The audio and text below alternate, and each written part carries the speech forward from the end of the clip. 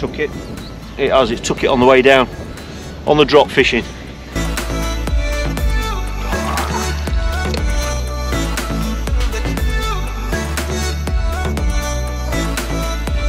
Well, good morning. We are on a very wintry feeling May morning. So I'm here at a commercial fishery that I'm sure you all know. It's Lindholme Lakes, and I've decided to fish on Loco Lake. The reason why I picked this lake for today is because obviously there's plenty of fish in here, lots of big F1s, there's lots of carp in here, but it's deeper as well. It's deeper than some of the other lakes. It really has gone cold the last couple of days. We've had quite a bit of rain.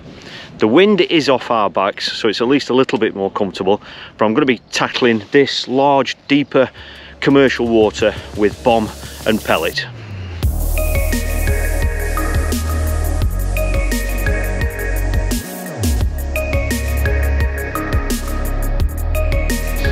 Just a couple of days ago there were fish cruising around on the top on this lake. You know, we actually caught some fish on the pellet waggler.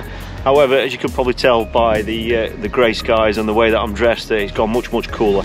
So I'm going to target those same fish, the big F1s and the carp, but I'm going to be tackling them or targeting them down on the bottom. So I'm going to be feeding some pellets with the catapult and then just fishing a bomb over the top.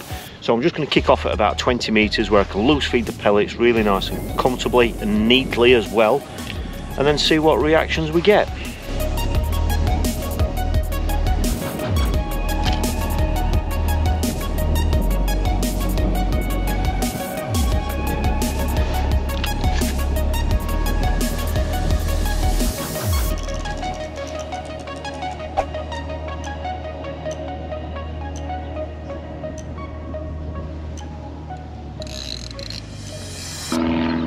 Well, I've been varying the feed. I obviously don't want to feed too often because I don't want the fish up in the water, but I've had a couple of little indications, a couple of little liners. But this time I actually fed about 10 pellets and actually cast the bomb in over the top. So I kind of followed them down, and it's only been in a few seconds and it's gone round. And it's a great big F1, brilliant. So yeah, so that was just feeding pellets and then casting over the top. Sometimes this is just like pellet waggler fishing, you know, you just kind of got to vary your feed and the way that you're feeding. This looks a nice fish to start with. I'll show you the rig when we land this one. Plenty of planes going over today. There we go.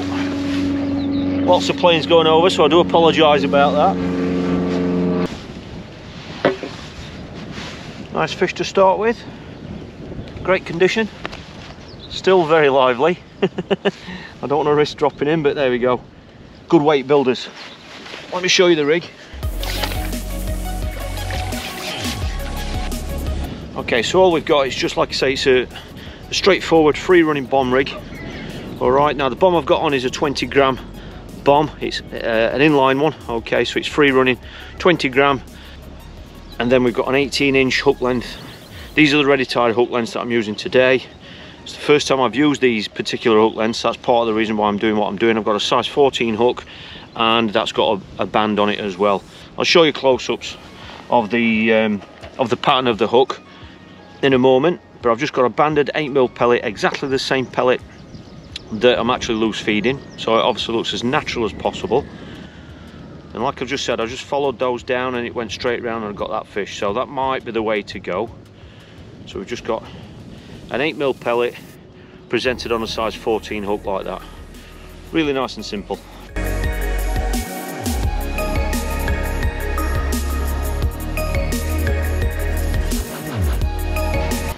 So I'm just going to repeat the pattern again, repeat the process. I'm going to feed and then cast the bomb in over the top. So there's about 8 pellets there. So they've all gone in with a nice noise. This bomb's going to go over the top. Again with the same noise. There we go, a nice plop. We'll see if we can repeat that process again. It's an 18-inch hook length that these hook lengths are tied up on. And I think when the fish are following the pellets down, that's a nice drop, 18-inch. But if it's not working, obviously we can shorten that at any time. And I've even caught on, you know, a bomb and pellet like this, and I've actually won matches with just a 4-inch hook length, just like you would fish with a method feeder. So again, it's just kind of trying to find out what's best on the day. I've got to be careful not to feed too regular because I don't want the fish up in the water, I want them down on the deck.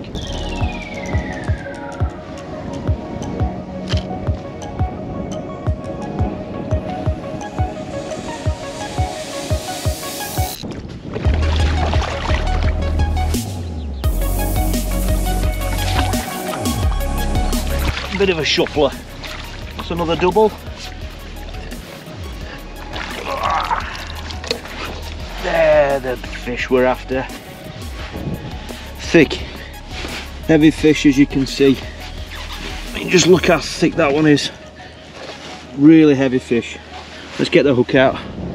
Really heavy fish, as you can see. Fantastic way of fishing.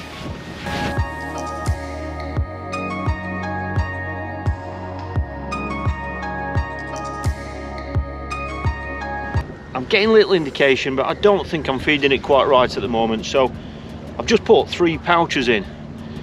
I think there's fish there, but they're up in the water, so I'll put 3 pouches in. Way too many for any fish up in the water to have eaten them all, so maybe that's going to be a better way of feeding it, just kind of forcing them down onto the bottom. Yes, they'll pick some off as the pellets are falling through the water, but there aren't enough fish there to pick them all up, so they've inevitably, if they want the rest of the pellets, they've got to go down and get them. And this is first cast, so I'll put the 3 pouches in, gone over the top, and then we've got this one. It's a proper carp, this one.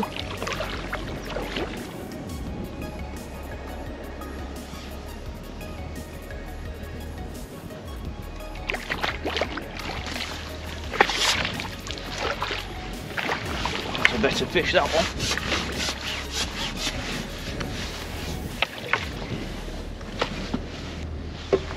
Proper carp, that one, that's not an F1.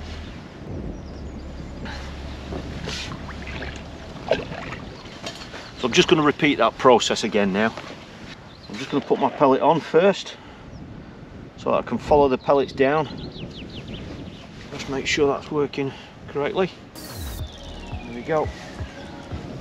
I'm going to put 3 lots in, not big pouches, just about 10 at a time.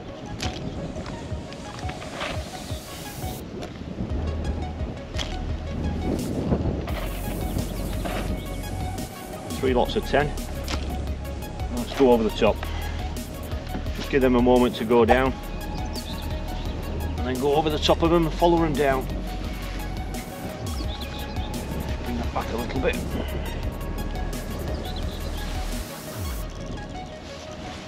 That's hung up on a fish.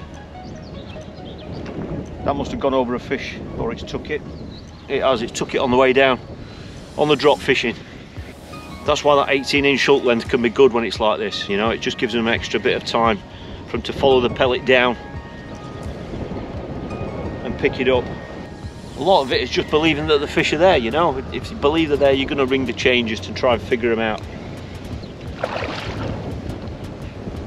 This commercial feeder rod doing its job with these hard fighting fish.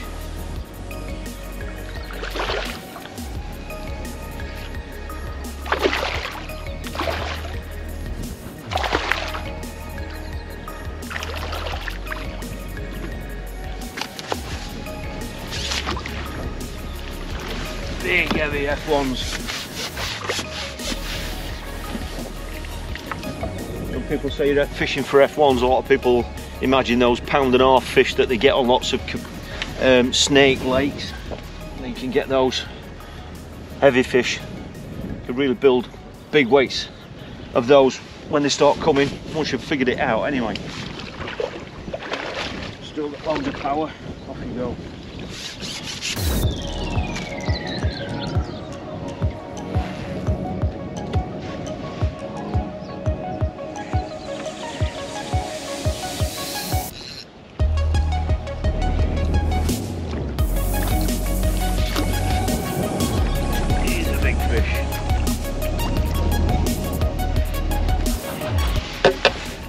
Big fish, so common on these fisheries now. That's a big double, just single 8mm pellet.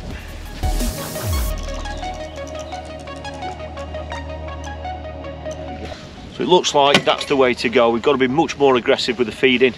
3 good pouches, Don't leave it in too long. A lot of the bites have come early, within the first 30 seconds of the bomb going in, so I'm going to feed more aggressive and be a lot more active with the bomb going in.